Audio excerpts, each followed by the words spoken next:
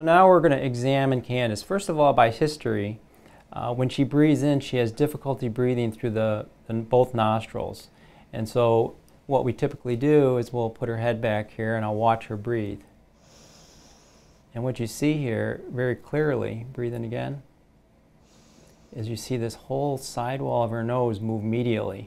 And what that means is there's weakness in the lateral wall, it's collapsing into her airway and blocking it. So if I take this cerumen loop and just gently place it here for support, breathe in now. Candace, does that help your breathing? Yes. So what we're doing is using this instrument to basically simulate support applied to that area.